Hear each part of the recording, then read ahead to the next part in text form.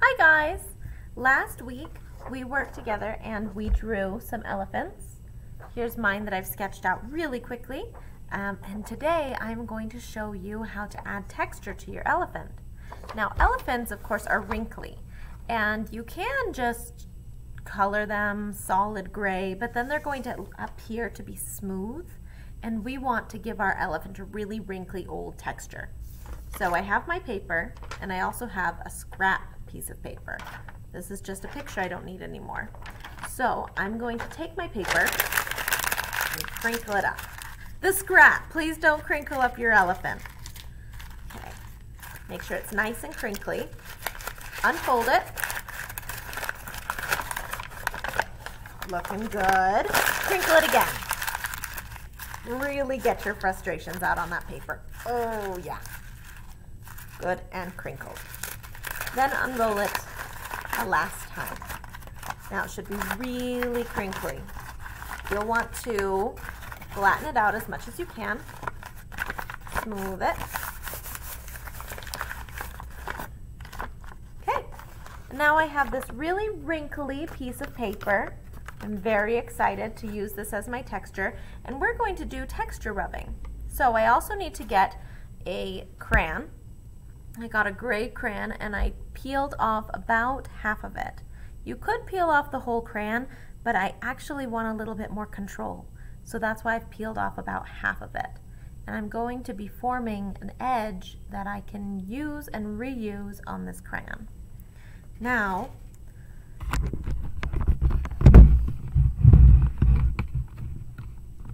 once you have your paper, you're going to put it underneath your elephant, put the elephant on top and flatten them down together. Make sure the elephant is facing you, and go ahead and use the pencil, the crayon, the side of your crayon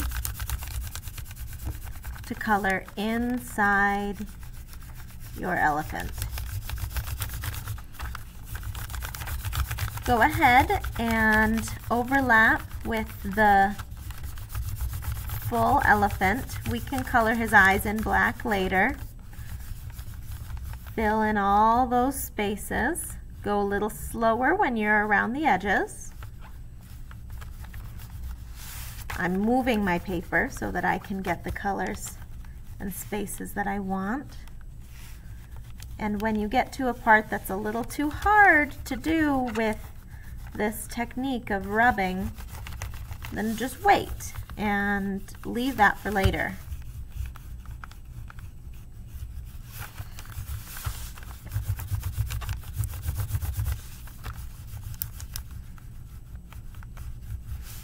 Come down along those legs,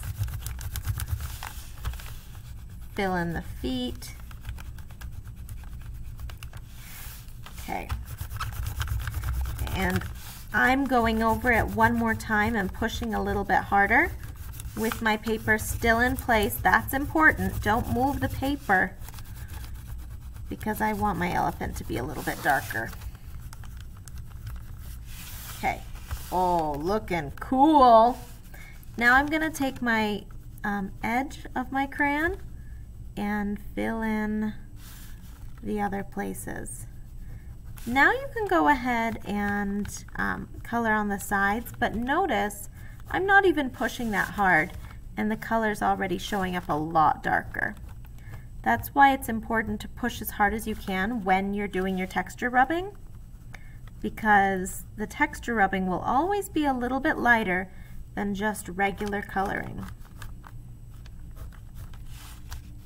Oh, that is really cool. Take a look at that texture, guys. Now I'm ready to pick other colors or even other tools. I could use colored pencils if I want to do the background. I could use crayons if I want to do the background. I have crayons on hand, so that's probably what I'll use. I'll probably end up finishing my elephant with crayons. And I'm going to get black to do the eyes.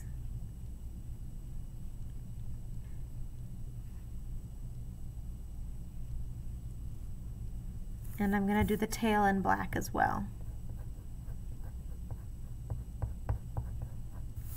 Okay.